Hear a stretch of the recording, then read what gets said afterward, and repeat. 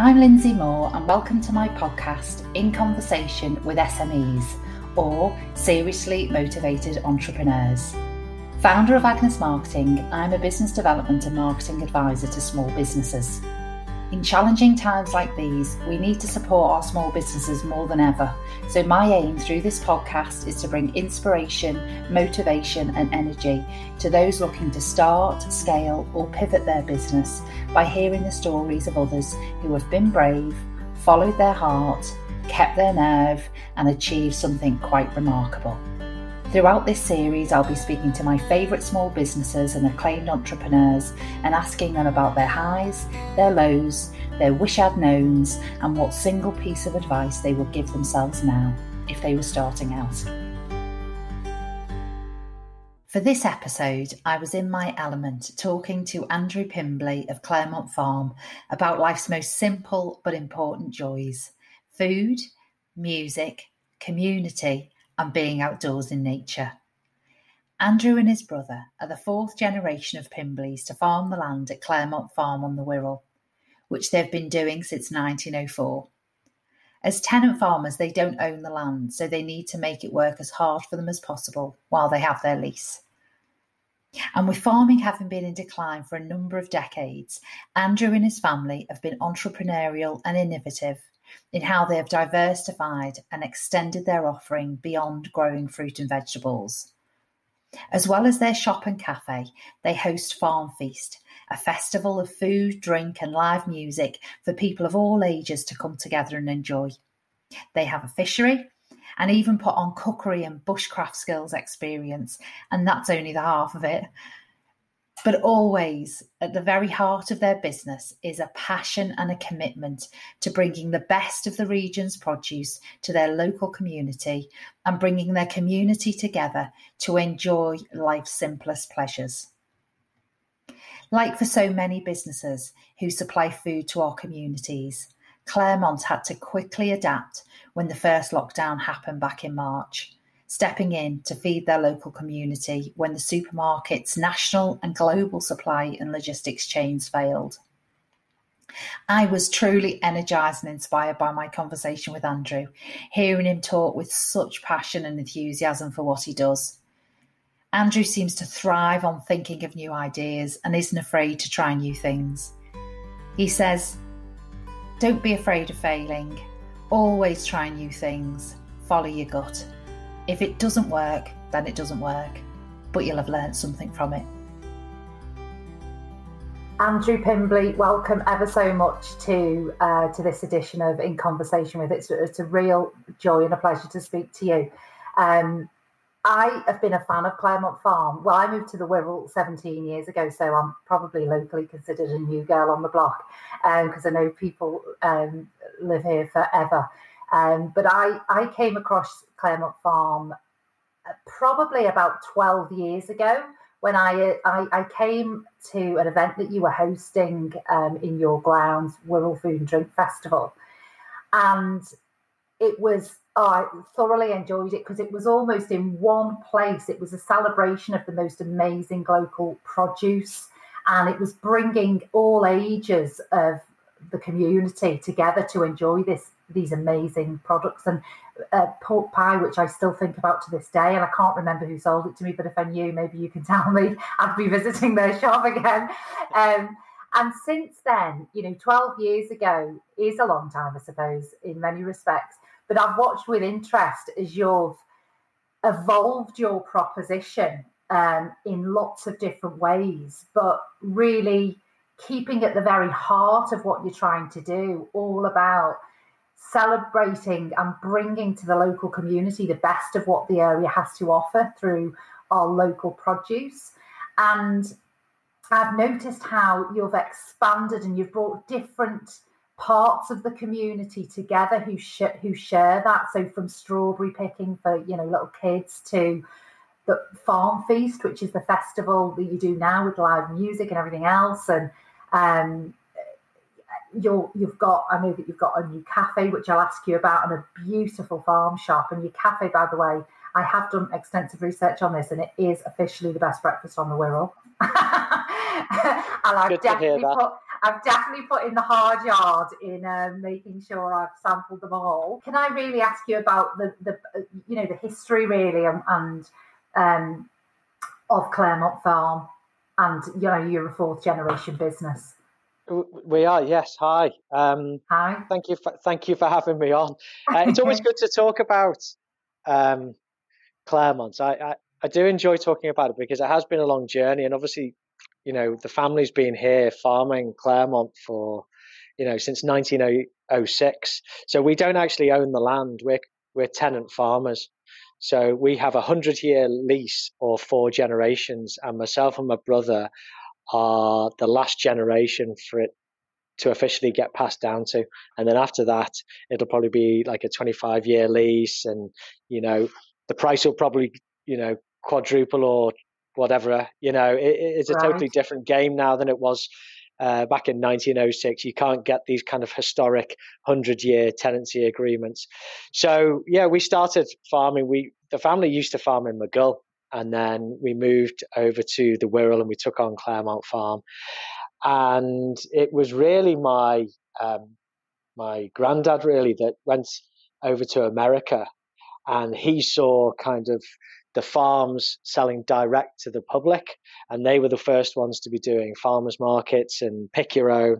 And then he kind of brought a lot of those ideas back to Claremont, and he started up our own little farm shop selling potatoes, eggs and vegetables up in the original courtyard, the old sandstone buildings.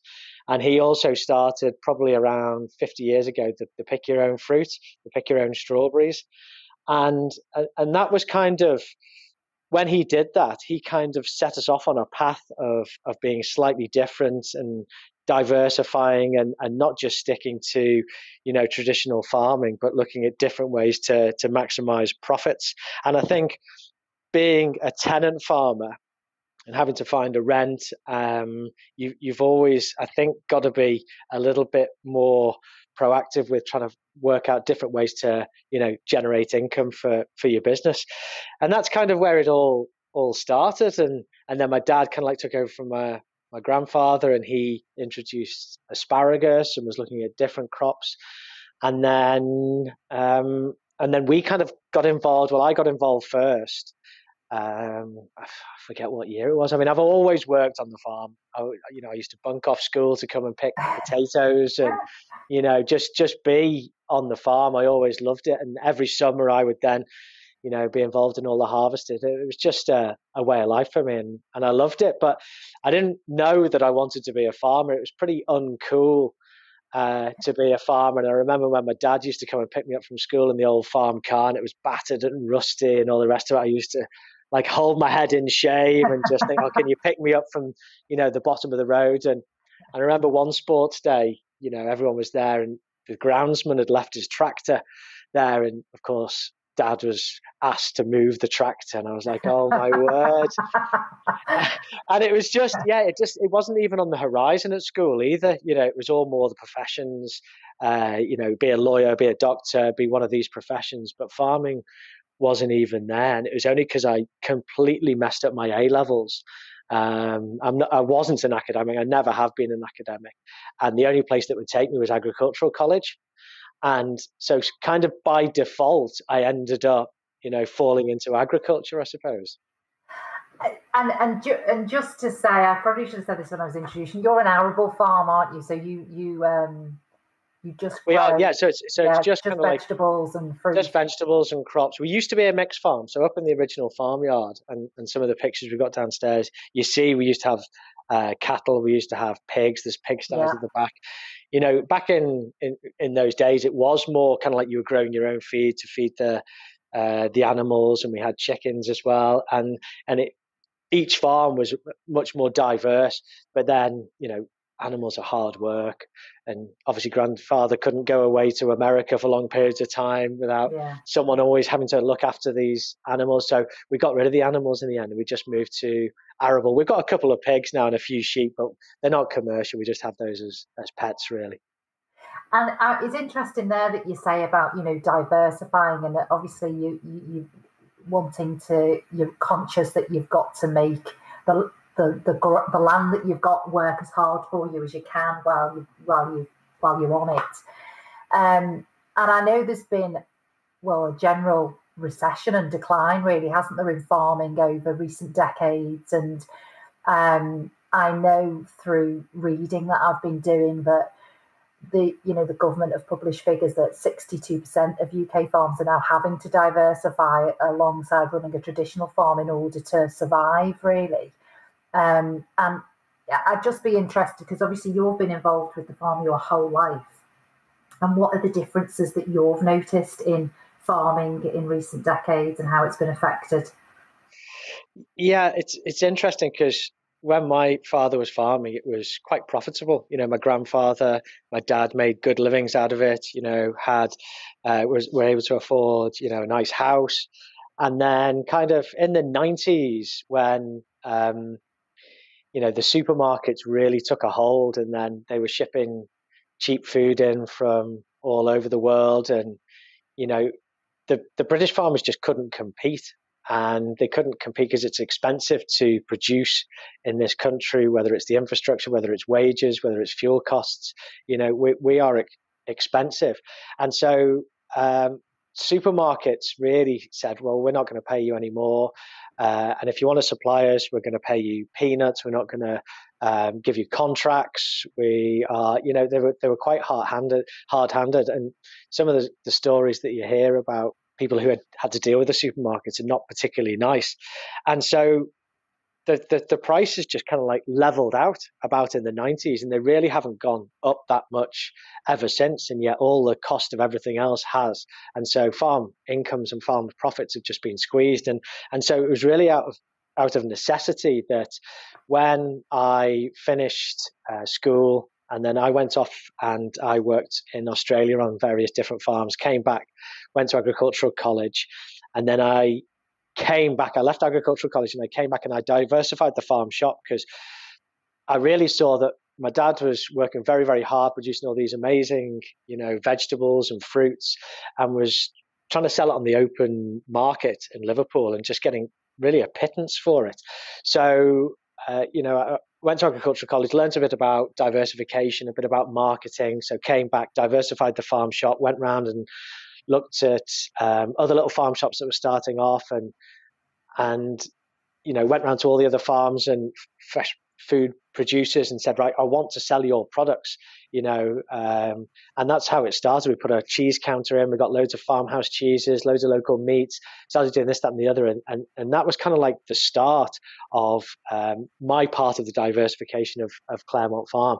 And then I went off again to Africa, worked in Zimbabwe and Mozambique on farms and building fishing camps and doing all these things. And then I came back after that, and there was still no work for me. And the farm shop was doing well, but there still wasn't really an opening for me. So got another job, went off to Venezuela, cattle ranching for 3 years.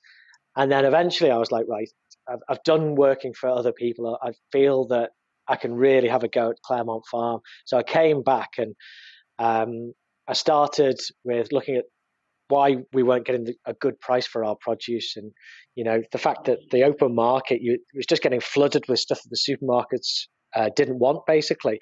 So farmers were having to produce almost 25% more than what they could sell to the supermarkets, and what they didn't sell to them, they would just flood the market with. So we were really up against it. We were up against the big boys, and we're only a small farm. So I started taking that product and going to the chefs in the local restaurants and into Liverpool and saying, look, we can pick this product in the morning, we can deliver it in the afternoon, and you can have it on somebody's plate by the evening. And it was incredible that everyone was just like, yes. There wasn't one restaurant that said no. And I thought, this is fantastic. And it was the fact that they could we could create a story. They could tell a story when they're sitting taking somebody's order at the table. They could say, look, this is from 10 miles away. It's been harvested this morning. It's fresh now.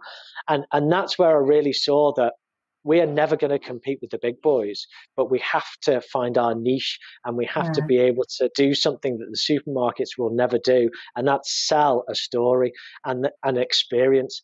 And that's kind of where I saw the light, and that's kind of where we've continued on to now. We will never compete with anyone on the high street, the big supermarkets, but what we can do is we can sell an experience. We can get, how you said you kind of almost bought into Claremont Farm. Well, you struggle to buy into the big corps or all the rest of it. And that's where our unique selling point is in the niche. And from that kind of selling to the local restaurants, we started selling to local farm shops. And then that's when I wanted to start that Wirral Food and Drink Festival. And I was like, I know about local produce, but a lot of the local community don't. And so the Wirral Food and Drink Festival was brought about by creating a celebration of food and drink and what's on our doorstep that we don't get the chance to even buy or see, the chance to speak to that producer, that farmer, find out about the story, about producing that cheese, about that meat, because food, is that social, the thing that binds us all together. We sit down, we have our family meals, we used to go out to the shops, we used to go to the marketplaces, we used to talk, food was always at the center of it. And unfortunately, supermarkets kind of stripped that away a little bit and became this kind of like mass-produced, very tasteless, bland, wrapped in plastic, produced because of either its color, its longevity, and not because of its taste or its history.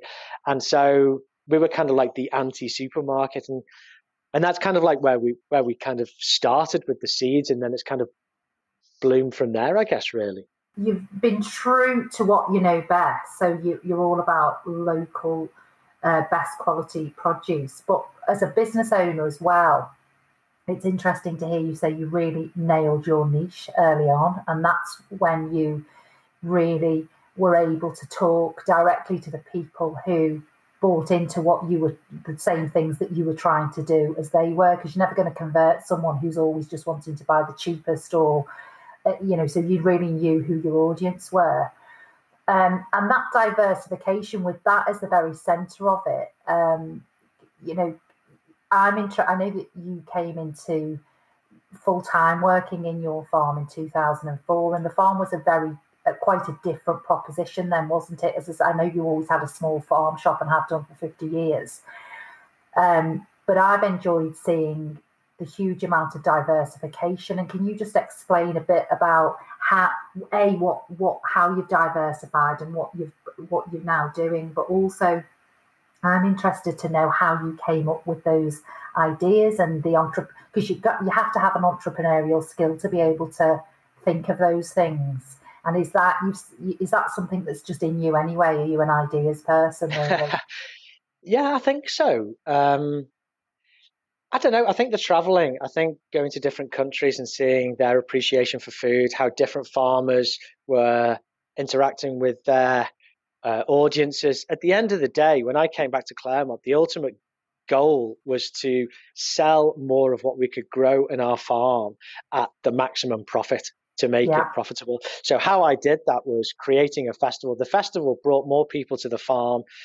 We could spread it to a wider audience. They got to know about Claremont Farm. They got to know about the Claremont Farm asparagus, the strawberries, the pick your own. And I always thought that the more people that knew about us, that got us, would come back and support us. And and that was the same with the restaurants. I could sell it for a good profit if I was delivering it. It would be on the menus. I could create this narrative, this story that I wanted as many people to know about Claremont Farm as possible.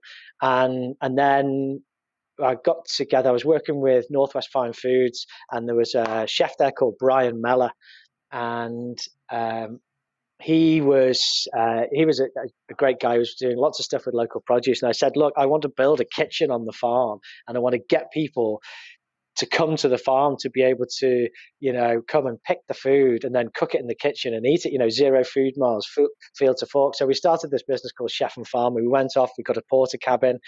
And I said, I need to put an extension. I need a dining room on the end of this porter cabin, and we need to be able to host events there.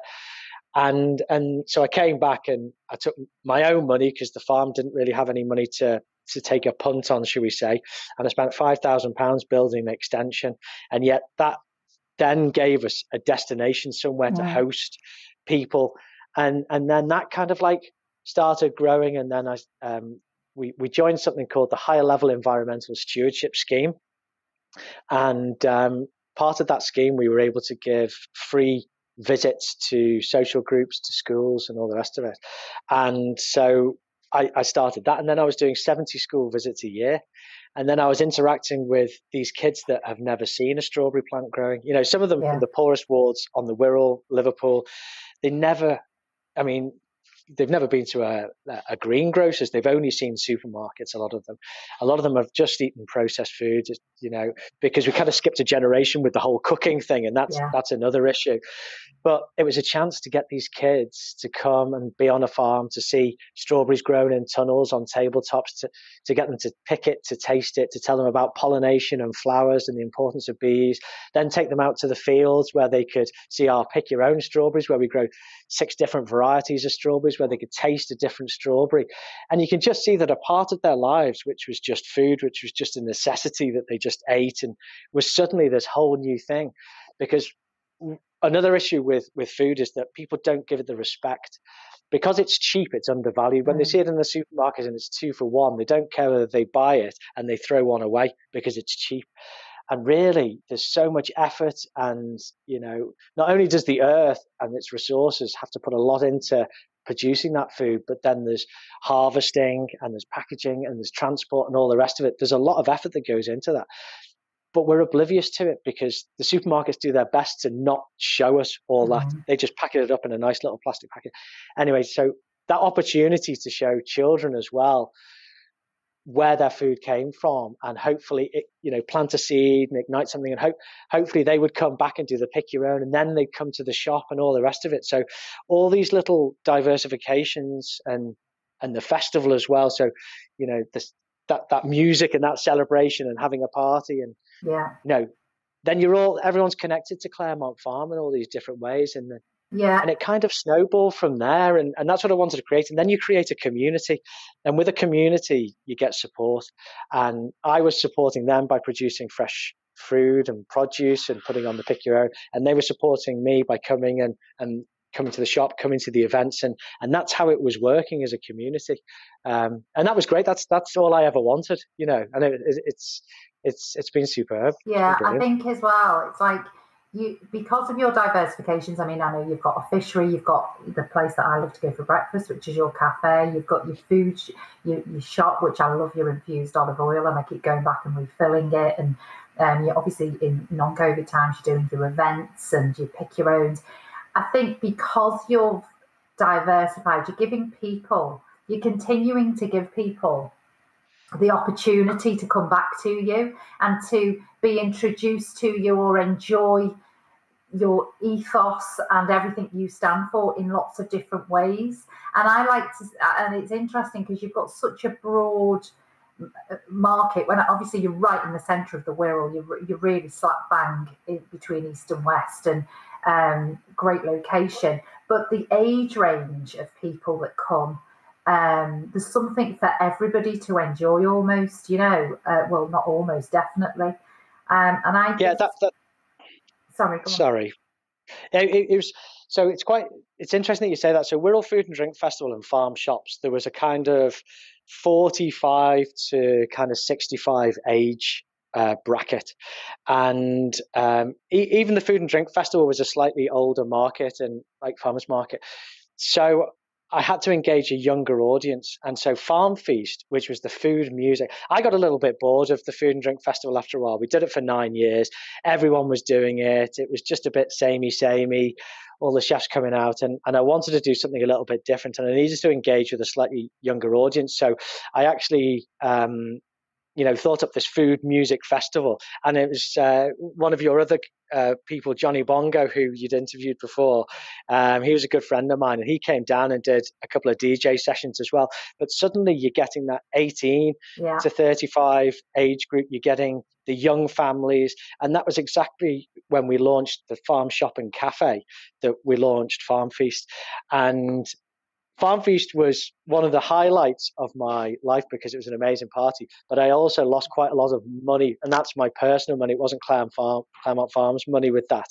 So it was highs and lows because it was actually the best springboard for the new farm shop and cafe as a destination for families and young people. Yeah. And since then, and since having that connection, then social media as well, having the festivals and having something, that would appeal to a younger generation, and also the social media, we grew our kind of like numbers and our followers massively during those couple of years where we did those festivals, and they've stuck with us. Yeah. And so now, we used to mess around with newspaper adverts for the pick your own.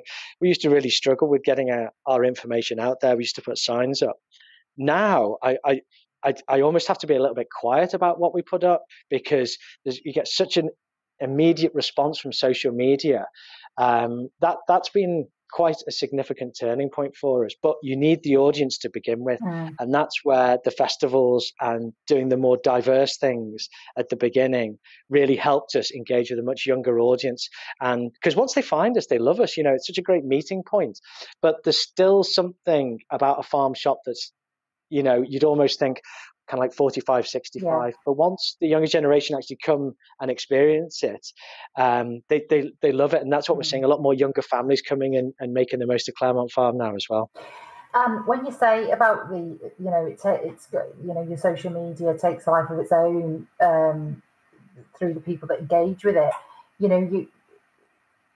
that's quite hard to pull off that. And I think, I know by looking at your feed and by following you on social media myself, you're not try hard in terms of, you're not trying to engineer what should we post today. We've got to keep pushing out content for the sake of content. I think it's because people buy into the authenticity of what you're trying to do. And I think they see you as authentic, and I think they see you as doing good stuff, providing good quality, but providing a great experience. So whether you're sitting in your cafe and your staff are lovely and your food's amazing, or mooching round and spending a Saturday afternoon mooching around your shop, or whether it's going fishing for the day, or whether it's picking your own pumpkin and getting the kids to a drive-in cinema, whatever it might be, because I know you do the drive-in cinemas in conjunction with the Story House, don't you, in Chester? And that's right, yeah. It's like you've taken something and you've definitely created a hub for the community to come together and to enjoy something authentic and genuine in a great environment. That's why I like going. Yeah, do you know what? I love life. I've traveled. Every year I try and get away. Like last year, I did like 2 weeks in Nepal. I go away on my own. The year before that, I did 4 weeks. I went and saw Everest. Wow. And I've got a family and I've got 2 kids. But my wife, we got married this year. But so I keep forgetting to call her my wife. Congratulations. But it's getting more used to it. Thank you. But I love life. I love food. I love nature. I love the earth. I love music. We put on these dance parties here, the Bonsai Hi-Fi, and they're all vinyl, and every song is played from beginning to end. It comes from kind of like the David Mancuso loft parties. People come and they dance and they have the best time. It's the basics of enjoyment of life is nature, community, food, music. And I am passionate about those things. And I just put on whatever I want to do in a way. And what I think I love doing, other people will love that. I love Claremont Farm. I love putting on events here for people to enjoy because it's important. Yeah. And, the social media, I'm so blasé about it because it's nothing, you can't sell stuff. You can put an event on, but you can't sell stuff on social media. People see through that. So I really do just put up nice pictures of the farm and what's going on, and and people engage in that. They don't want the hard sell. Social media really should be about a nice place that you can go. I'm conscious of being on my phone too much, so I don't post all the time or think I've got to post 3 times a day. There might be a couple of days where I don't go. It might be a week when I go without. I'm not a hard I've got to do this, got to do that for the sake of the business. It's just what I want to put out there, sort of thing, and informative stuff and all the rest of it. And I think that shows, because you can get other businesses that try and do the more staged photo of product and all the rest of it, and no one's bothered. No one's particularly bothered that way, and it's not what I want to do, Yeah. or how I want to sell or present Claremont Farm either. It's got to be, people love the personal touch. People love my dog, Aggie. Because Aggie sits outside the front door, meeting and greeting a lot of the time at the shop. She hangs around. She's become a real character. So, I take photos of the dog, and when we're out on walks, because I go for a walk every day and try and get away. And it's just Claremont Farm, and the social media is just, we're all together as one, and that's what the photos show, I suppose, in a way. Yeah. So, obviously you've explained there how you've spent, you've created a hub for the community to come and enjoy something that brings them together, which is food and drink and music and great produce, and the simplest pleasures, but the most important pleasures in life, really. So we're recording this in 2020, and what a year it's been. And I'm just interested to ask you a few things about this, actually. How have you felt that sense of independent businesses fitting in with the local community and supporting each other, has that come into focus for you much more strongly this year through COVID?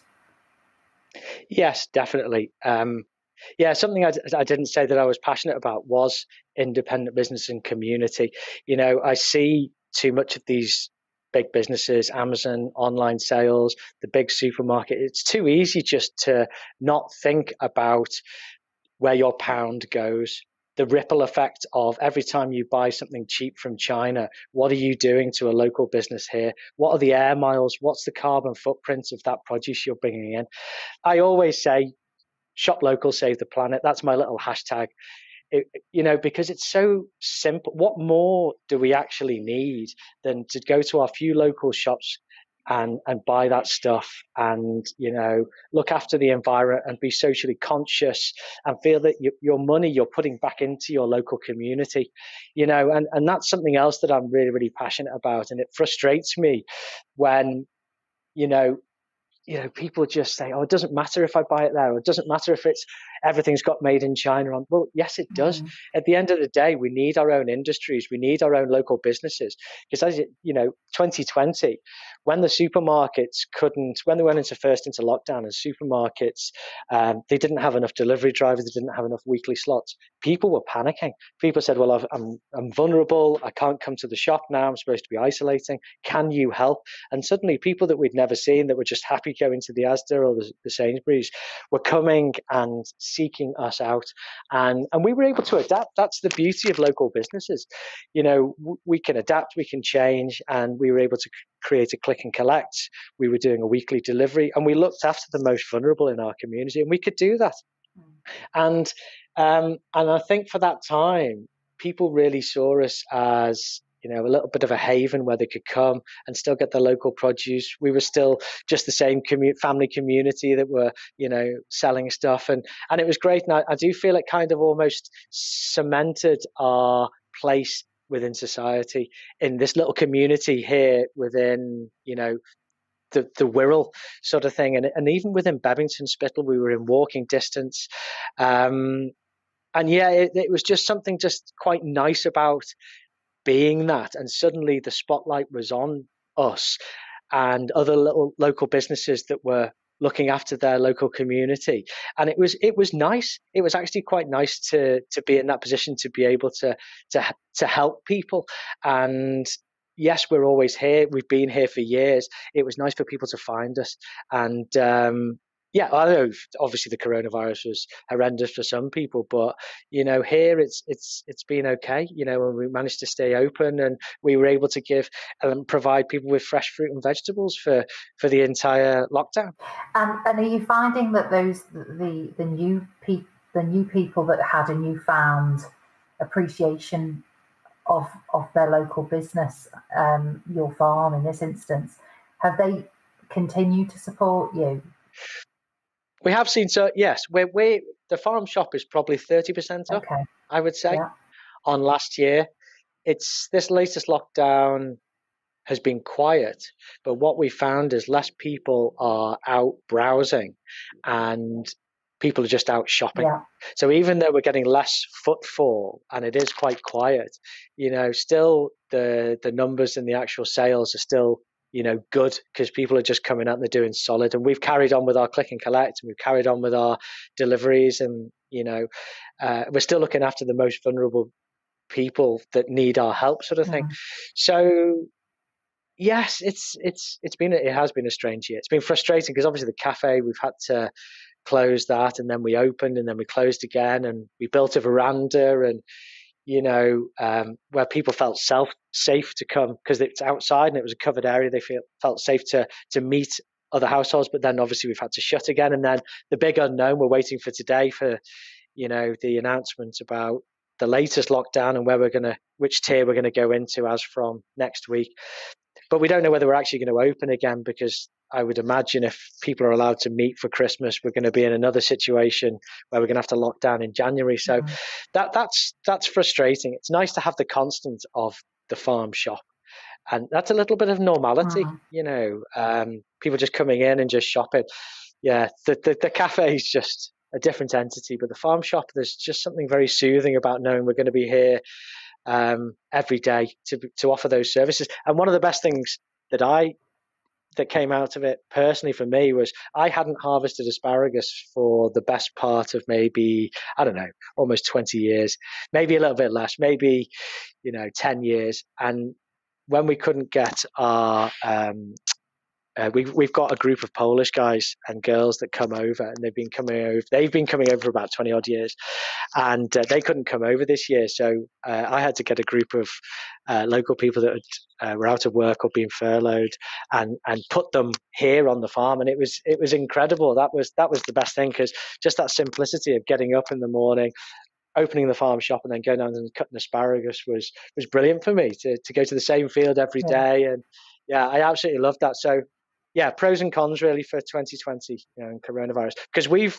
branched out and it's made us diversify again. So we obviously put the veranda, and then we did these acoustic nights outside, and we teamed up with some of the artists that play for Liverpool Philharmonic, and they came and created the Claremont Ensemble. And we were doing food and drink and music and outdoor, safe, socially distanced and all the rest of it. So that pushed us a different way. And we're looking at putting an outdoor pizza parlor in. Oh, wow. That we can do. Yeah, so that we can do and service the events that are going to be happening, because that's where we're going to be, is more outdoor events. And so working with Storyhouse as well, we want to be able to service that with our own food and drink, because we got people in to help us at the beginning of the year. And we want to be able to basically do it all in-house moving forward. So, different arms, different strands are going to come from this. Yes. Wow. So just to wrap up then, and this is what I ask all my guests, what's your biggest high? What's your low point, really? And you wish I'd known? I did think about this. The lowest point was losing all that money on Farm Feast, I think. And, it was 30 grand. Wow. And I've still got debt now from that festival. So yeah, getting that wrong, working with the wrong people, the weather, and just putting too much on for not quite getting it right, basically. I think that was the biggest low and the biggest worry, really, for me personally. The other lows had been, well, there's always lows, and I suppose, over the years. But okay, so biggest high would have been getting planning permission for the new farm shop and cafe, because that was a real struggle, and we had to get a grant to be able to basically put the building up, a new build, and get planning permission. And when that actually came through and we got the green light, that also meant that myself and my brother could stay here on the farm and make a viable business out of it. So that was probably one of the high points of Claremont Farm. And what was the other one? What was the third one? Which I've known. Oh, geez. I mean, that goes hand in hand with biggest low, doesn't it, really? Wish I'd known.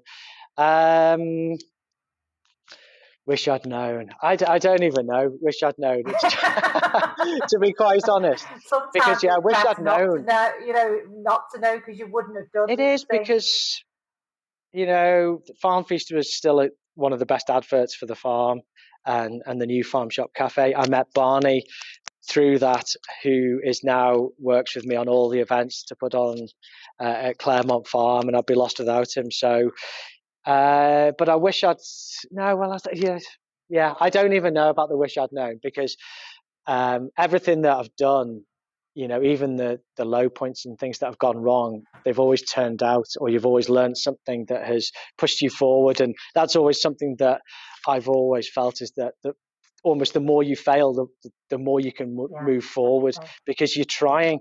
And I've, I was always,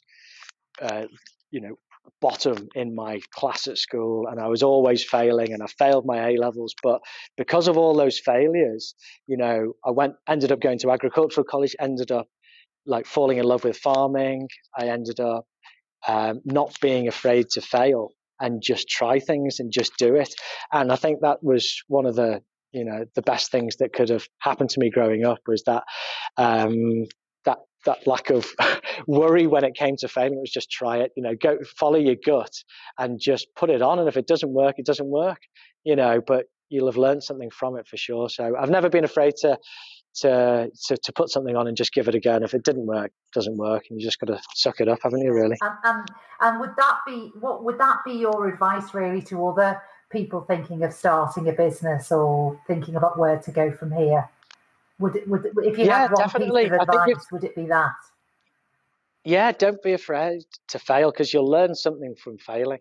And as long as you don't put yourself into massive financial debt that you can't get yourself out of, and then you're stuffed, try and be a bit sensible about it, but just try anything and be disruptive. Do something completely different, and make a song and dance about it when you do it. Be noisy, you want everyone to see what you're doing, and that gives it its best chance at being successful. And listen to your gut. Your gut instinct knows. If you think it's not going to work, then it's not going to work. But if you've really got a passion for it, or you really believe in it, people will believe in that. They'll see that shining through in your business. And I think that's part of why Claremont's been so, I suppose, so successful, because the whole family that work here, my mum, my dad, my brother, ourselves, we are so passionate about it. When people come here, they can almost, feel it. They can feel the family, the history, what we're trying to achieve. We're supported local produce, the best food, that kind of stuff. They can feel that, and they buy into it, and it makes people want to come back. And I suppose the social media is a little bit of an extension of that as well. And people can, it feels genuine because it is genuine. And if you're not genuine, people see straight through that. So, you've got to be as genuine as you can with a business. Totally. Andrew, thank you ever so much for the time. It's been an absolute pleasure speaking to you. And I'll be, as soon as regulations allow, I'll be back for my breakfast. No, fantastic. Great talking to you. Thanks very much indeed. Okay, bye. Bye.